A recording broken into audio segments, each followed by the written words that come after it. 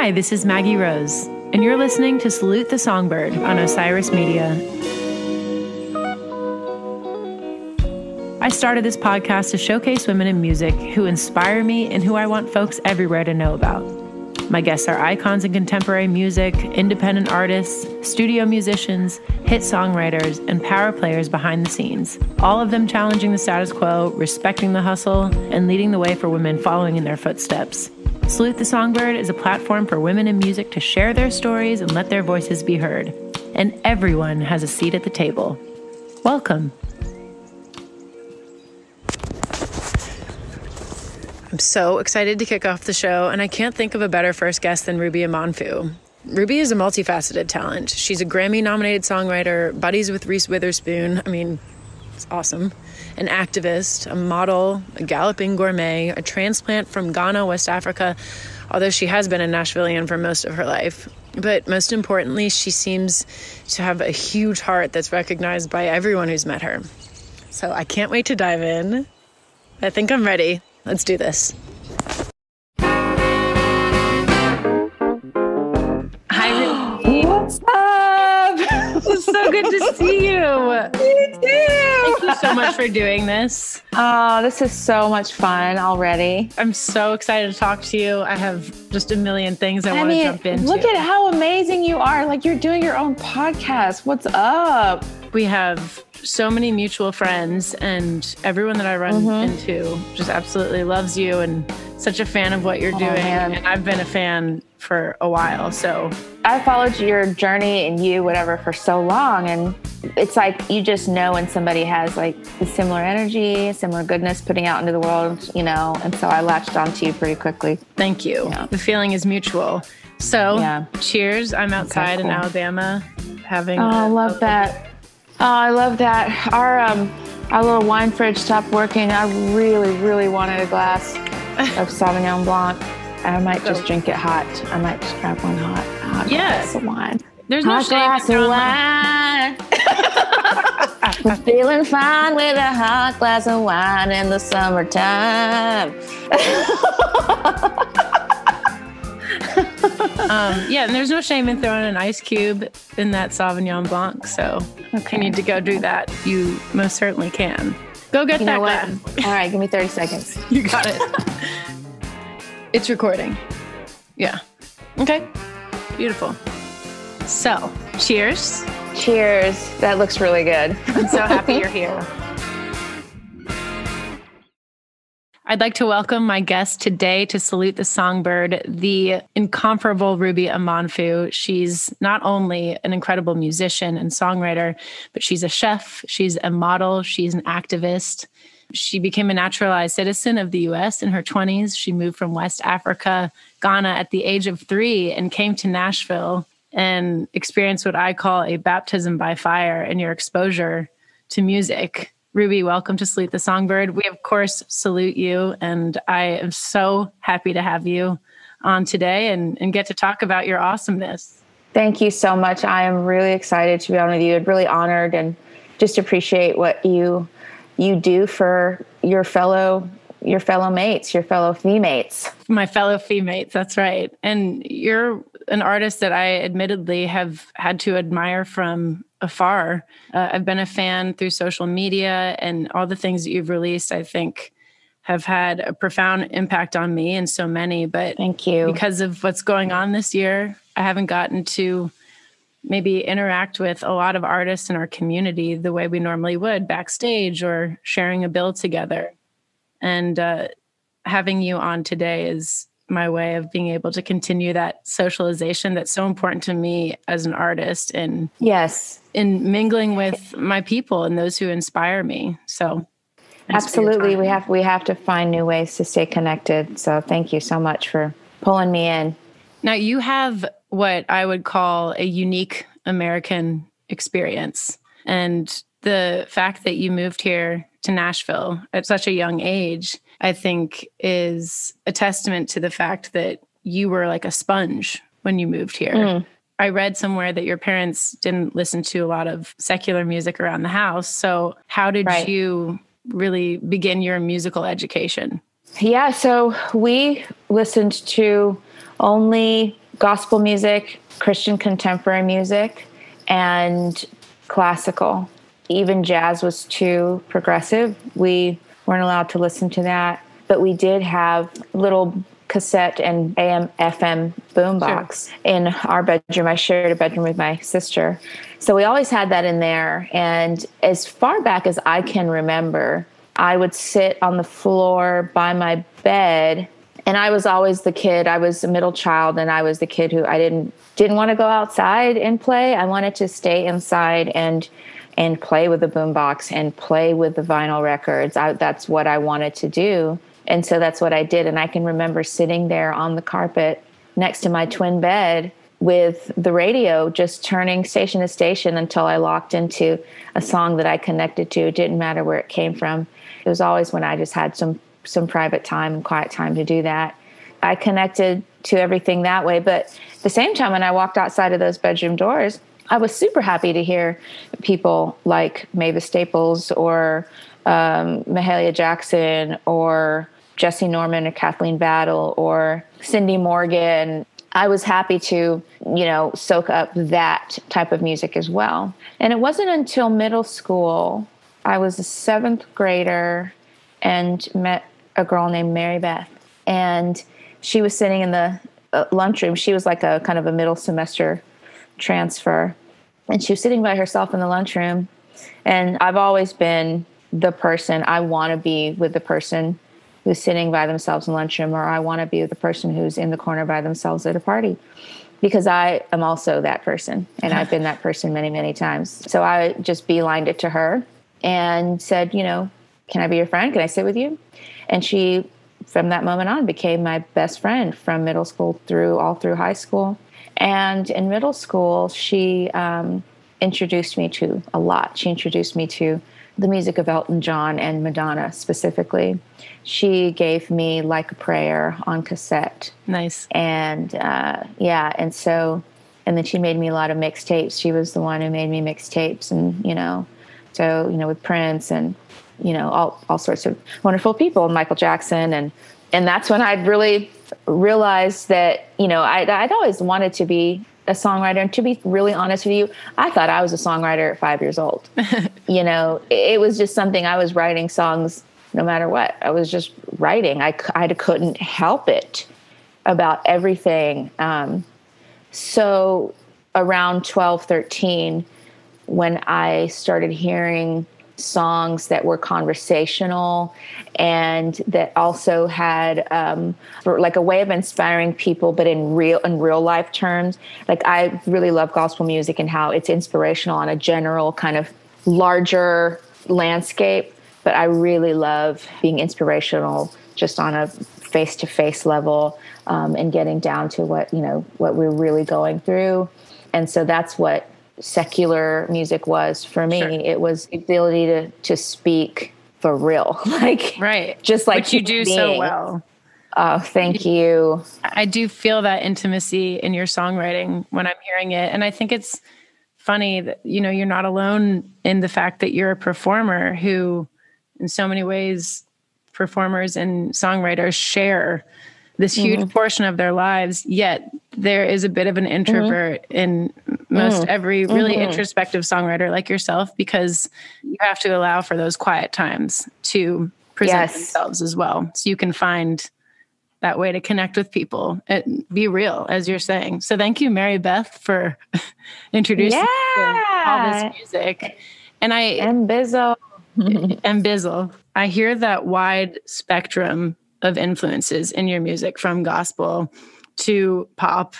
And I think the consistent theme in your music, whether it's music you've written for your own solo career or you've helped other artists find, is authenticity. There's a compassion and an empathy that you demonstrate in what you do that I think is why you're so beloved in the music industry in Nashville.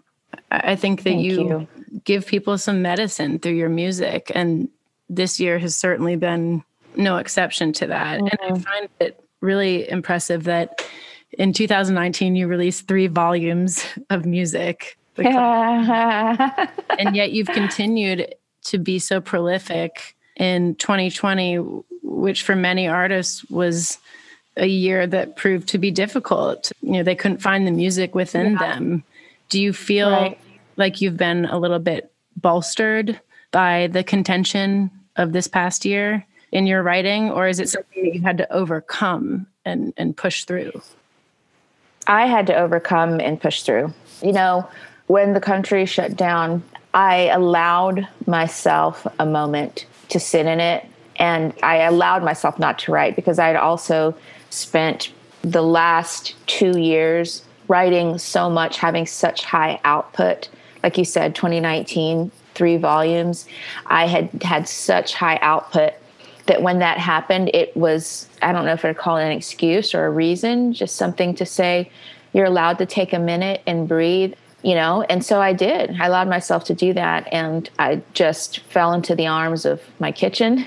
Yes. Since that's the other major creative side of me. If it's not writing songs, it's cooking and creating in that way. And all I need is one or the other. I can survive for months with one or the other. And so I took that time. And then it just started in me, just stirring up in me, probably in May, when the dis-ease and the disease that we have in this country and the systemic disease that we have here, it started stirring up undeniable things in me. Like there was an undeniable force in me that had to speak on it, had to write about it. And so I started to do that. I started to write about it, and I started to write about change. And there's a song that hasn't even been released yet. And the chorus is like, I feel sorry for you, and that's all that I can say, just people who don't see, who don't get it. That's the compassion I'm talking about. It's not anger. It's, I feel sorry for the fact that this is invisible to you, or that you can't have the empathy to feel the plight of other people. And you certainly did respond to the dis-ease and the disease with this recent project, Beautiful Noise, that you collaborated on with all of these women. And I want to get to more of that. But first, for people listening, I kind of want to backtrack with your story. I mean, you have 7 albums. You suggested that you thought you've been a songwriter since you were 5 years old, but in reality, that's not far from the truth. You were writing these songs and you released an album while you were in high school, I believe. Yeah, I recorded a record between 15 and 17 years of age. And it was finished in the summer, right after high school graduation. So do you feel that even with such an early start in music, that there could have been an alternative path for you ultimately, whether it be cooking or some other creative kind of pursuit? I had also thought that maybe the route I would take would be an interior designer.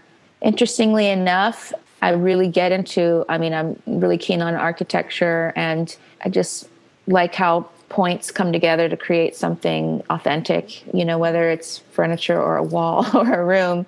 But music was just always, the source was always pushing me towards music. And it was always just something I did. I mean, writing songs, it was just like, I didn't even have the thing like, I want to be a star, whatever that thing is that's out there that we know exists. It was just, I like to write songs. I want to write these songs. And actually singing was so secondary.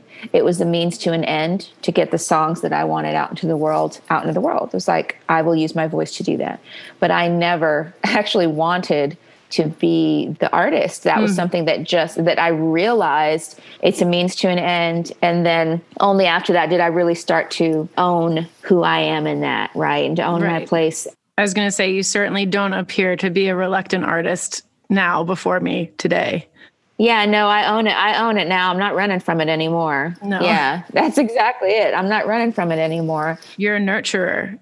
You want to feed people. You want to make their spaces cozy. And then, of course, what you do with music is very nurturing as well. That is it. You hit the nail on the head. How do you know me so well? I'm a nurturer. You are a nurturer. Well, you put it out there. We can all tell. Thanks.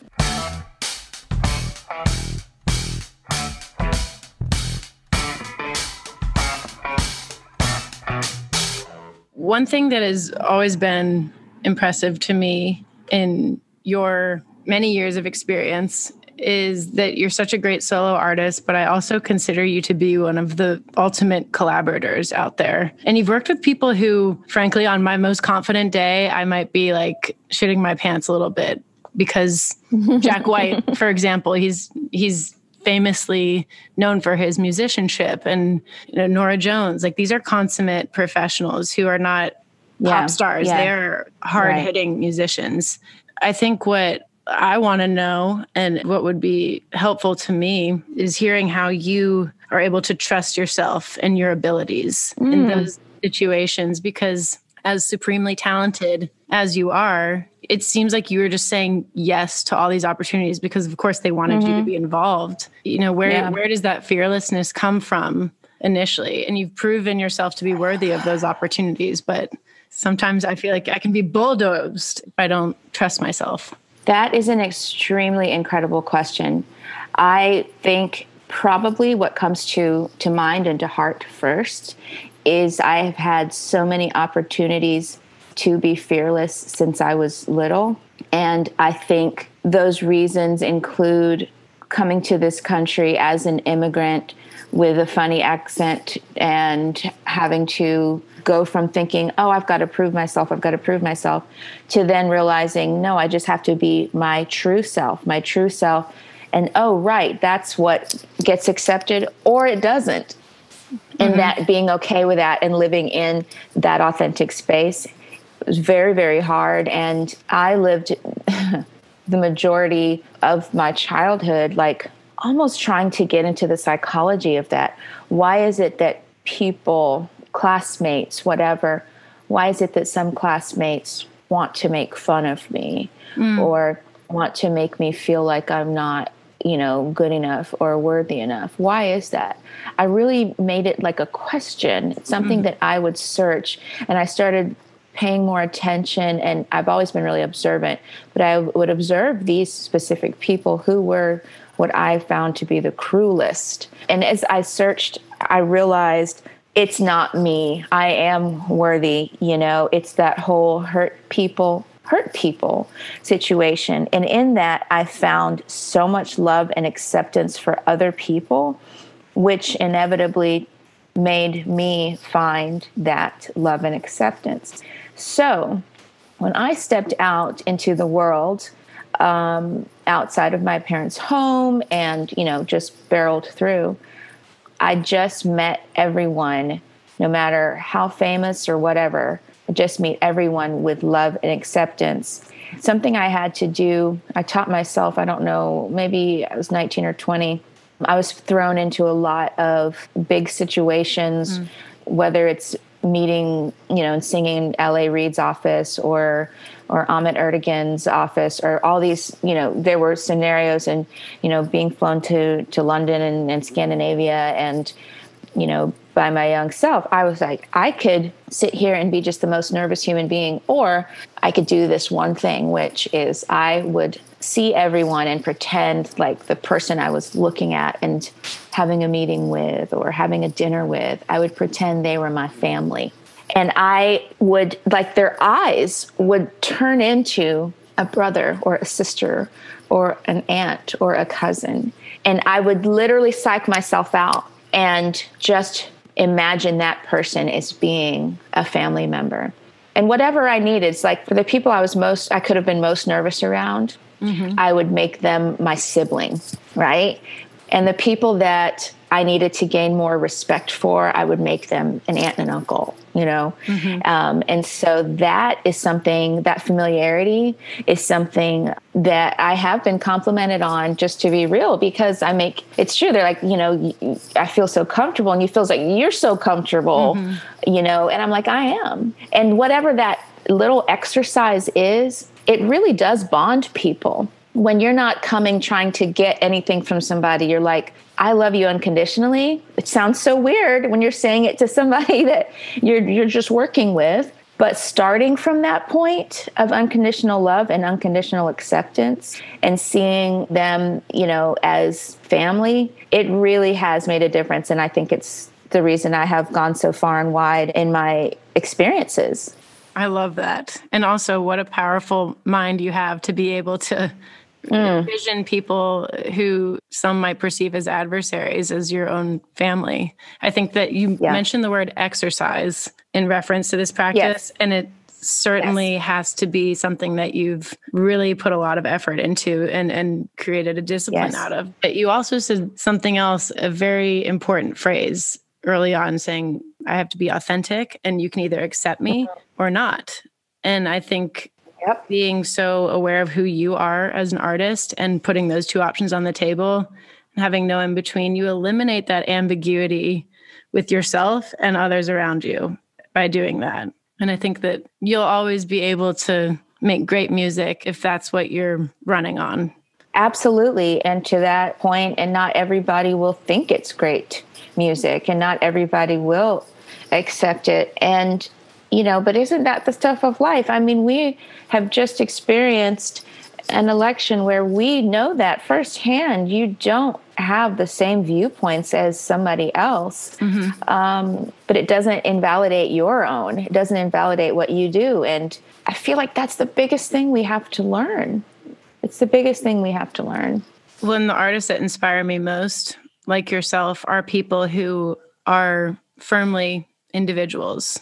And I know that we've probably encountered some feedback, I'll call it that politely, on social media where we are entertainers who deal with people from all walks of life. We're exposed to all the different cultures. So when we want to speak to our political viewpoints and do it in a respectful way, by the way, if people threaten to then cut us off or not be fans anymore, I think if we're doing what you're saying and being ourselves from the get-go when we're making music, then we can say, hey, well, you weren't really a fan in the first place because you missed my message of listening to one another. And if we all let our record collections suffer because every musician ever in the world doesn't agree with us on all of our beliefs, then we're going to have a very limited amount of things to listen to. So I think that you're doing a beautiful job being inspiration to so many and being vocal.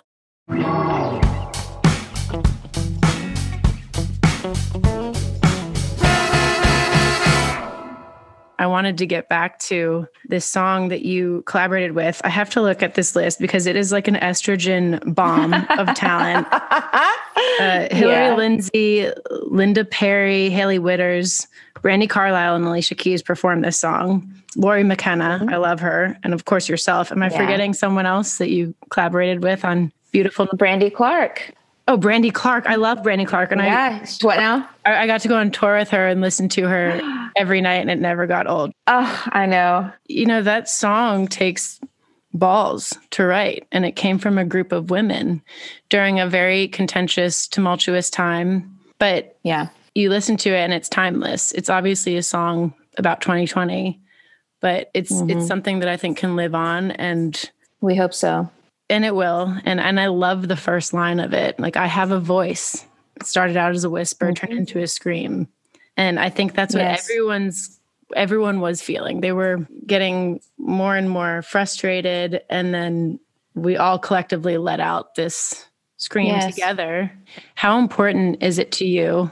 And I think I know the general answer, to sow those messages of unity into your music. You know, I have always felt the responsibility piece. I feel like that goes back to how I was raised. I was raised to do unto others as you'd have them do unto you. I was raised in a way that it's not all about you, you know, it's about your output too, you know, and I have also had to learn how to balance that, because being raised that giving is better, you know, it's just better to give than to receive. I also find that sometimes I forget to stop and check in with myself and, you know, in that. But the piece of unity, it's just something that, you know, I was really lucky to be surrounded by that. In my middle and high schools, it was like, I mean, basically looked like my high school looked like Fame, you know, and it was incredible to, you know, I got really lucky. And then I went to the first college I went to was Berkeley in Boston. And that again was just so diverse. and really connected me to so much of what I believe in, like a self-belief. And I feel like, I don't know why I've never had the whole, I've got to protect myself in this, like I feel like a lot of us, even though, we want to say we're a part of the whole, we get so hung up on this set thing, like, this is who I am, don't knock it, don't whatever, this is me, and it could, I'm not even talking about politics, I'm just talking about who you are as a person. We get so set up in, this is me, I'm immovable, as opposed to being like, I'm ever changing. We have to trust that we are ever evolving and are changing. And we also have to align ourselves with people who are, down for that cause too. But I've always said we're more alike than we are different. And I just try and connect those dots as much as I can. There's also zero tolerance here with me in certain ways. So I'm definitely not Ma Teresa in any way, shape, or form. But I do think we are more alike than we are different. I totally believe that. I don't think that's a Pollyanna view or anything like that. One thing that I think is so badass about you is that if we looked at your discography and every song that you've been a part of, the list would be very, very long. So you're very prolific as a songwriter and artist, but you also have an ability to cover songs by artists that you love in a way that is so convincing and moving. There's a Dylan song that you cover, Not Dark Yet. Yeah, I love that song. And a Brandy Carlisle song, Shadow on the Wall. Yeah. And that's a tough thing to do, but I feel when I hear it, tell me if I'm right, it's your ability to recognize such a finely crafted song that you can move out of your own expression and pay tribute to these artists that influenced you. And you almost highlight a new meaning when I hear these covers that you've done. And I know that's a tough place to be, but yeah, it's so cool that you've done that so often when everyone knows that you can craft your own original material. What's the importance of the covers to you? I tell you, it might be different than maybe what you think or what people think, but that was a time in my life where I had not released a record like a record of my own, a solo record in 13 years, 13 years. I didn't realize there was such an increment of time. Yeah. So there was a period of time where, it was a really long stretch. I had released a solo album in 2003, and I didn't release another solo album until Standing Still. And that was? 2015? 2015, that's correct, yes. My research shows that you're right. Okay, awesome. Yeah, I'd put out a couple of singles in 2013, but, and I had been a part of a duo, and Sam and Ruby. Yep. And that for me was the way that I was able to transition back into putting out albums. And Not Dark Yet was the song that allowed me to find my voice in that way again, like my own thing. And it's so wild that I was singing a song I didn't write and finding my own voice again. Right. And the first time I performed that song was at the Bowery Ballroom in New York. And it was during this festival called Dylan Fest. And so first time I did it there. And afterwards I went to the tiny little dressing room. If you've been in the Bowery, it's like this, tiny. And I went back there and there were so many people in that tiny dressing room. I ended up going into the bathroom and just standing in the shower, like not turning the shower on. I was fully still in my little red dress and everything. And a bunch of girlfriends came in there with me and I just like wept. And I had begun again. Like I had found my authentic voice. And, because I had done all these, like I said, done all these collaborations and things. And that's where I had, allowed myself to feel safe, but it was because I didn't want to come back out again and be like, I'm going to be a solo artist. And that was the song that did it for me. And so I realized, this is a way to ease back in, doing songs by people I respect, singing lyrics I respect, by artists I respect. there's one I don't respect anymore, but you can look through that record and pretty much know if you know me. I'm going to read into that. Everyone can speculate. Right. And I just, like, real talk, that was a song that I did not choose myself. I've been there before. Yeah. So, but to that end, that was the album that got me back. It brought me back to this. Yeah. And that's the only record that I have put out into the world that I didn't write to this day. That's it. Right. Well, you have many, many records out there. And I think that you poured a lot of creativity into that record to get inside these songs and breathe new life into them. The Ruby touch. Interpretation, right? It's such a powerful thing. And it's not acting. It's like you said, it's breathing it in and then breathing it out and interpreting it, and I called them interpretations, and I didn't call them covers. Right. That's a distinction for sure. And I imagine it would be so daunting to reemerge as a solo artist, but it's not like you were dark for those years. You were in the duo Sam and Ruby. You were part of the Peacocks backing Jack White. The music never stopped with you, but I can certainly appreciate how intimidating it would be to deviate from that collaborative path that you were on. Is there one concise thing that you could say you gleaned from the experience of being in these bigger outfits that weren't the solo artist pursuit? For me at the time, it was a place to get confidence back. It was also a place to be able to step out, but be a character just to test the waters. I had to figure out what was true and authentic for me creatively, and being able to be, it's not even in the shadows because I wasn't in the shadows, but I was able to be, incognito or someone else at least, and try these things out and test these, test ways of singing or of moving. And there's like, even around that time, I did this wacky thing called the Sing Off on NBC, where I was in an a cappella group, a bunch of friends. Girl, me too. I wasn't in the Sing Off, but I was in an a cappella group. Oh my gosh! Okay, Take Note. Very clever, very cheeky. Love it. I love it. Oh my gosh. That's some hard singing to do. Yeah, it really is. None of us had ever we've had choir stuff, but that group being on doing something like that, it was like, well, somebody's going to dress me up, somebody's going to do my hair, makeup, and I'm going to just do whatever they tell me to do.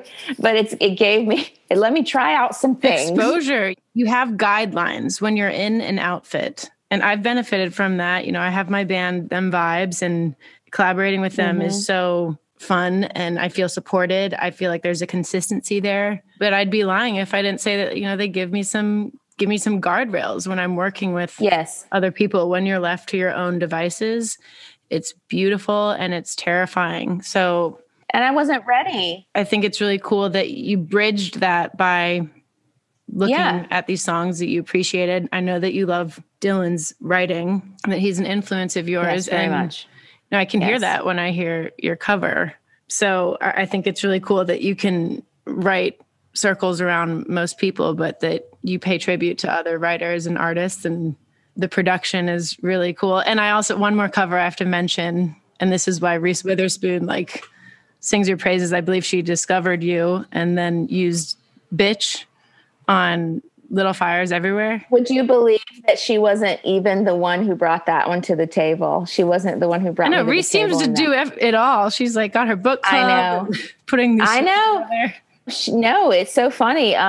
So Dawn Soler, who is the head of ABC Music in LA, and she, has all these projects going on all the time. She's phenomenal. She is, talk about somebody who uplifts and champions women everywhere. I didn't know Dawn until you mentioned her. I'm excited to. Yeah. She's just a champion. She's badass. So she, anytime she's working on something that she feels would be a fit for, she always puts me forward for it. And so Little Fires Everywhere was, in production. And I was just one of the names that Don had put forward to say, because they wanted to get, female voices to sing these songs from the 90s. And so the team with ABC and Hello Sunshine, whoever all the producers were, that was who listened through. And to this day, I have to audition for stuff. Like, I don't get stuff, just because I'm me, I have to be presented to a panel, like the panel, it's on the level, it's just, everything is just really on the level. And so most things in the music industry, for those listening, are decided by committee. There's not, people, unfortunately, there's not like the rogue or the maverick who's like, I will put my neck on the line. So there's usually a panel or a committee. Yep. And got to get opinions. They want to get opinions. Mm-hmm. And so the opinions came in, and the opinions were, of a like mind that, yes, let's, Ruby should do this. And then the song was chosen. And and it's so funny. It was like, Reese and I didn't even talk about it until after the fact. Until after the fact, Well, that one is definitely worth a listen, because Meredith Brooks and Shelley Pekin, who's both of them female songwriters who crafted that song. And you brought an intensity to it where it's sort of a playful song about the multifaceted nature of a woman, but you made it, brought some gravity to it that I really enjoyed. Thank you so much. And, and a lot of that has to do with the producers too. Mark Isham and Isabella Summers, who's one half of Florence and the Machine. And, the pandemic had already hit. So we were on FaceTime or doing it Zoom all remotely. Or whatever. And when I was in the studio, I was here in Nashville, and they were in their various homes, and we were making it happen from here. I did a project like that similarly over the pandemic, because you're kind of like, the music can't stop. And in a way, it was one of the more collaborative projects I've done in recent memory, because I could involve people from all over the country, because we were going to do it from our bedrooms or our studios. Right. That's so cool that that happened. Good for you. Gosh, I can't believe there's so much life. I can't believe this year I feel like that happened like a year ago, and it was this year. I know this year feels very, very short and very long, depending on the moment that you ask me what I think about it. Yeah, exactly. And I've had lots of time to peep at your cooking, and I want to cook with you. I want to write with you. Do you cook? I do. I want to throw down with you in the kitchen. I would love to. But you have a finesse that, I'm a home cook. I am too. So again, it's about like that design aesthetic. I just love a palette. I love putting something, that looks like, and not always, like sometimes I'm like, give me a pot pie, and make it messy, Yeah. I would say my cooking's more rustic, whereas you cook like barramundi in endive. Like I've seen what you do. Yeah. I've seen it. And that's some elevated shit right there. So you'll have to teach me your ways, the best things to get to know people over food and music. Yes. And we can definitely learn from each other. Always, always.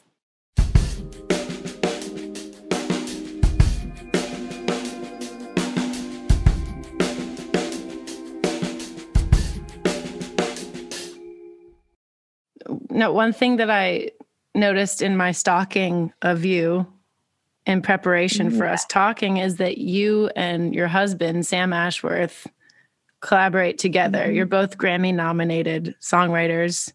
I work with my husband as well. He's part of my management team, and he's the most patient person I've ever met. I got a patient one too. Right? They have to be. I think if you're married to an artist, then God bless you. And especially when he's creative too.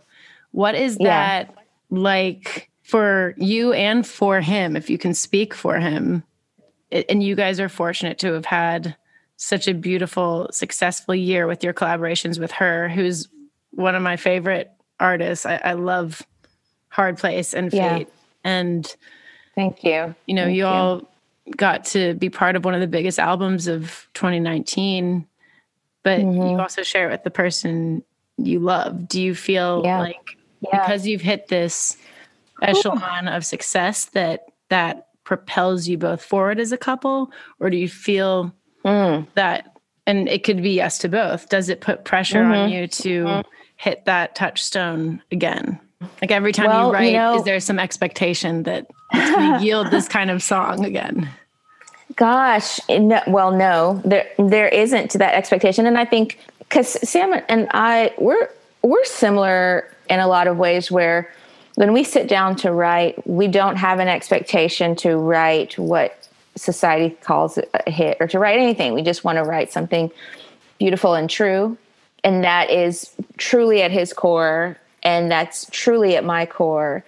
I think, obviously what has happened to us since coming together, because we were friends for 10 years before we dated and then eventually got married. And once we finally came together as a couple, it just grew. It was almost like a formula that had not yet been connected. It hadn't been poured into the test tube, for everybody to realize. And we feel like there is some code that has been cracked, and it's really weird. Like, it's wild. We consider that, and obviously we both are still autonomous songwriters and, in our separate forms, and we still, have our own sessions and everything.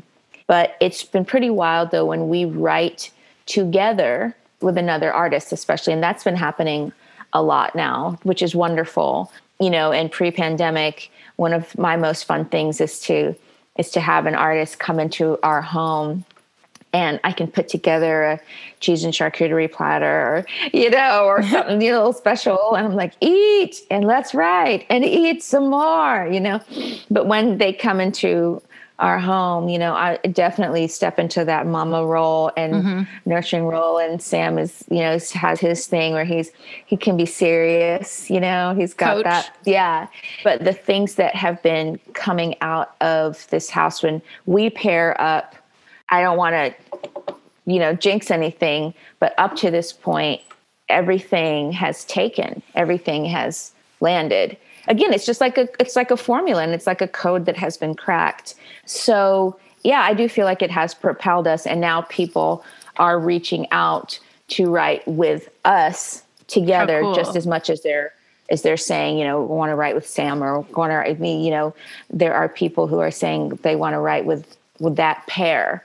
And I think this is the thing. I think it's important to recognize, like, I do some things great and there's other things I don't do great. Sam does some things great. There's other things he doesn't, and like the collaborative thing, like I'm such a fan of co-writing. I'm a big fan of it. Me too. And obviously there's some songs that come on our own just as songwriters, but I just love collaborating. And I really am a believer. And when I say better together, I really believe it. I believe we're better together. And so there is something that I think happens when you can be open to other opinions, because there's nothing wrong with telling just your story. But if you lean into, the opportunity, not the responsibility necessarily, but the opportunity to help tell different stories, levels of a story and different stories, why not do that? So that's what I feel like collaboration and co-writing is. Amen. I think it substantiates that idea that, okay, don't really know this person I'm working with, yet I want to present this idea to a crazy large group of people. It validates that what we're talking about is relatable, and having that common ground. Yeah. And you said autonomy. Right. You've been able to maintain that. And even though people want to write as a partnership, I think it's really cool that you can be in a partnership with someone, but also maintain your individuality and not be so precious when you guys do collaborate to be like, we better get another Grammy nominated hit out of this one, because then it'd be really daunting to sit down and do that. But you guys are doing pretty well. You've got a good batting average for that. We are super counting our blessings. And we think that there really something did happen when we got together.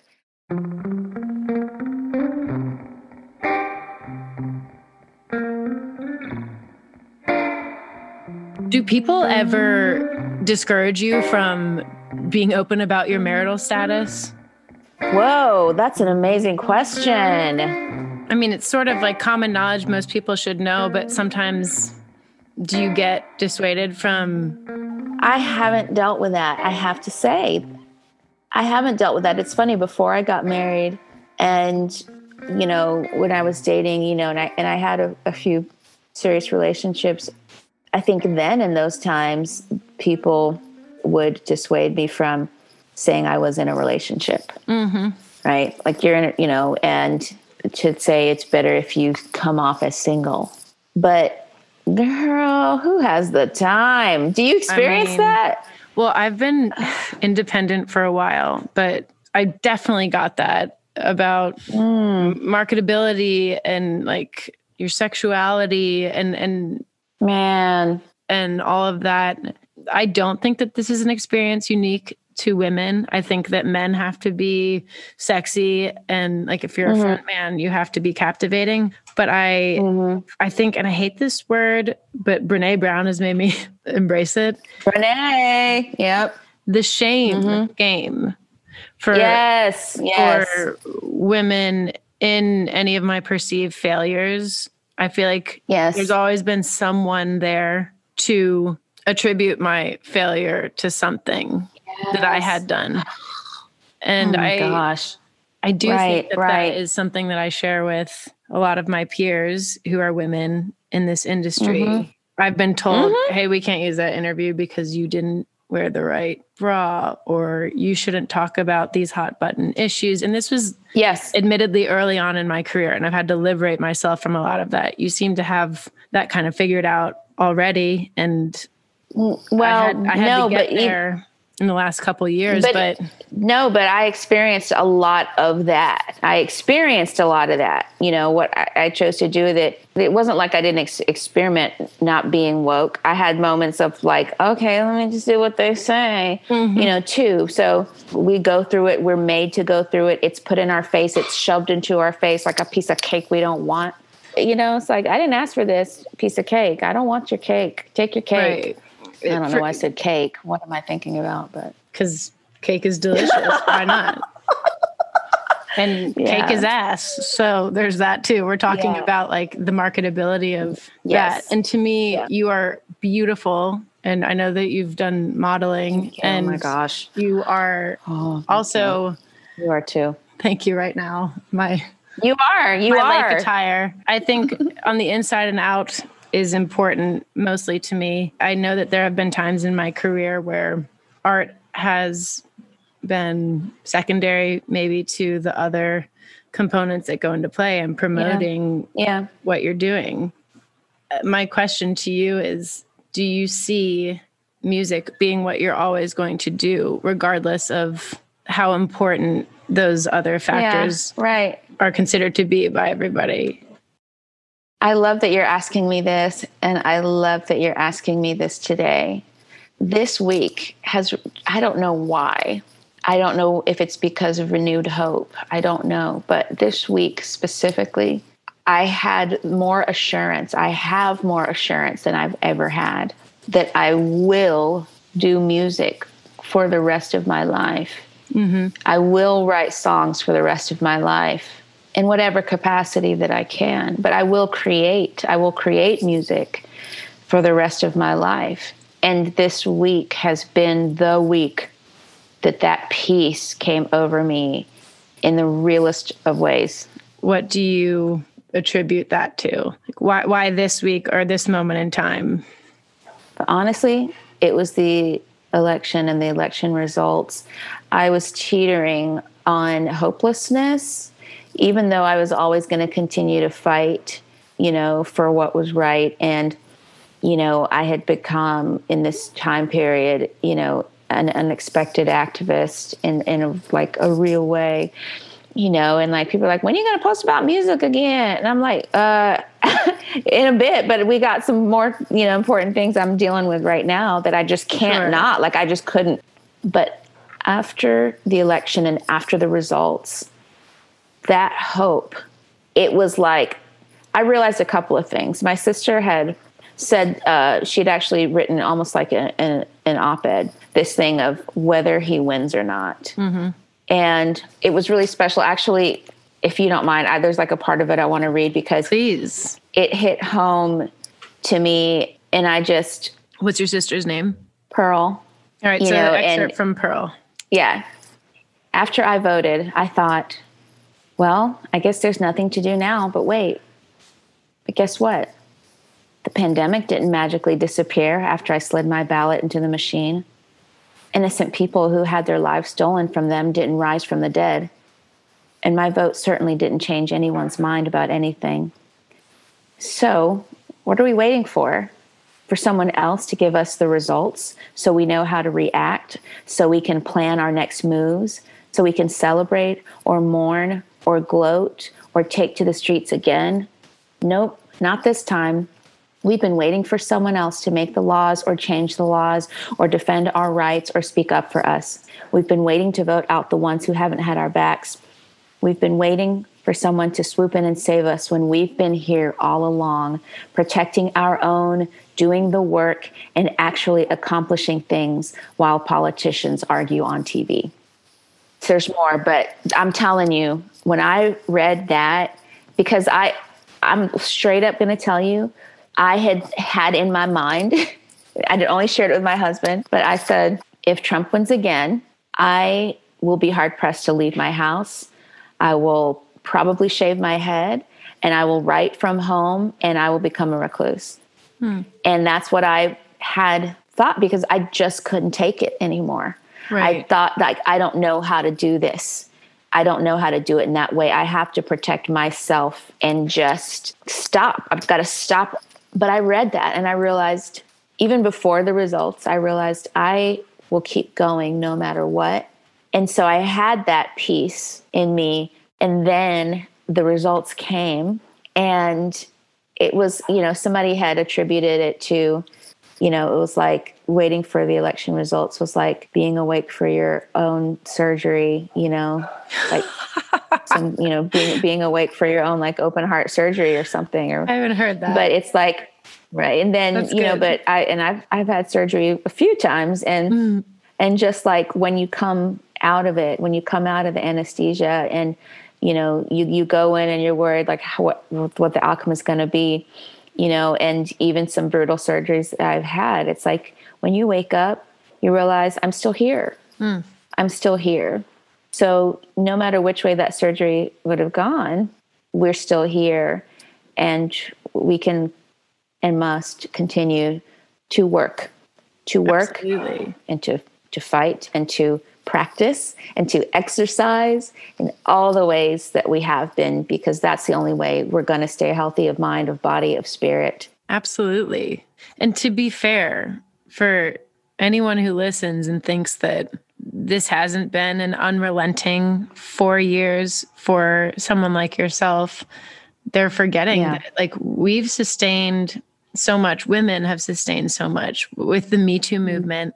I know you've been vocal about your experience with Ryan Adams and not getting to have shared an album that you worked on for so many years, being disillusioned by the world around us with 2016, all the things happening in the Supreme Court, racial tensions boiling over, then this election. Yeah. Like, this is a moment of clarity in a long, long period of time where ambiguity has been at the forefront of all of our lives. This virus, us canceling all of our shows. Like, the reason I'm doing this podcast is to connect with people because that void is so wide and gaping for me to interact with people that I love and admire.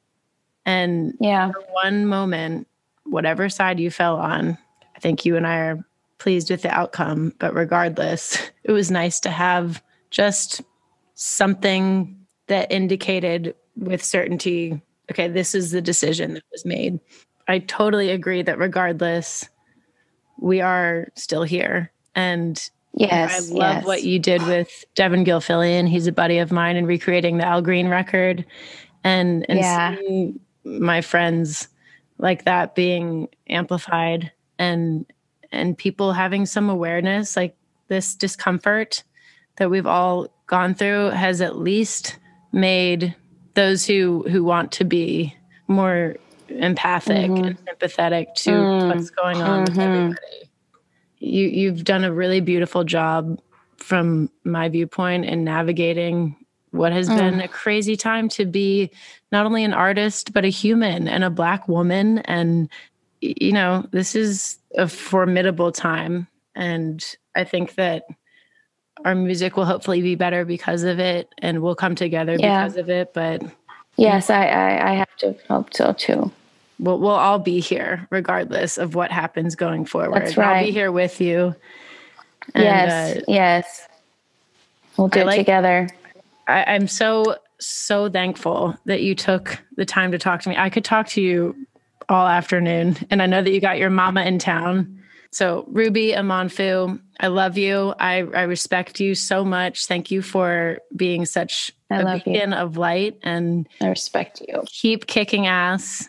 And I like to close these discussions by not focusing on what oftentimes we talk about, which is the plight of being a woman in the industry, but talking about what you perceive to be an advantage of being a woman in the industry, in your craft. Yes. What's something that has been a good thing because of your unique perspective? Well, it's going to go right back to being a nurturer. Is the allowance, if you are a nurturer, the allowance to be that, and how it is not defined by whether or not you can or cannot pop out a baby, just the ability to have a spirit of nurturing and being allowed the room to nurture. And so many people need to put their head on a shoulder in one way or another right now. And women get that privilege of, you're allowed, you're empowered in being a nurturer. And it's not weird. It's not weird to say, I care. It's not weird to say, come here, baby. Yeah. Sit a while, hold my hand, tell me what's on your heart, tell me what's on your mind. So I think for me, that is super huge, is feeling empowered as a nurturer. I love that. And you do it very, very well. Thank you, Maggie. There's one lyric. I know I said that's how I was closing it out, but I read this, and it's from Hard Place with Her. Mm-hmm. And when I read it, I was like, that is a lyric written by a woman, if I've ever seen it, and I might be wrong. It's in the first verse. You're telling me to relax when I'm reacting. Oh, yes, 100%. And any woman listening knows exactly why I saw that, and it just lit up in my brain as something that you're allowed to react without being hysterical, and you're allowed to react without being emotional. And I think you just keep reacting to what's going on around you the way you do by putting beautiful music out there and being the Ruby we all know and love. So thank you so much. And we salute you. Love you too. Thanks for being on Salute the Songbird. Thank you so much. I'm so honored. And that's a wrap. I hope you enjoyed my conversation with the lovely Ruby Amanfu. Big thanks again to Ruby for being so open with us. It was such a treat to spend time with her. You can find Ruby at rubyamanfu.com, and make sure to follow Salute the Songbird on Instagram and Twitter for news and episode updates. And to keep up with me, my music, and my touring calendar, you can follow me on Twitter, Instagram, and Facebook at I Am Maggie Rose. And you can find me on Patreon at patreon.com/I Am Maggie Rose, where you can get exclusive Salute the Songbird content, along with new music, live stream concerts, and more. You've been listening to Salute the Songbird on Osiris Media. The executive producers are Kirsten Cluthy and Brad Stratton from Osiris Media, and Austin Marshall. And the show is edited and mixed by Brad Stratton. Original music by Maggie Rose. Please subscribe to Salute the Songbird on Apple Podcasts, Spotify, or wherever you get your podcast content. And if you like the show, please recommend it to a friend or leave us a review so that others can enjoy the conversation. Thanks for listening, and to close out the show, here's When We Were Kids by Ruby Amanfu.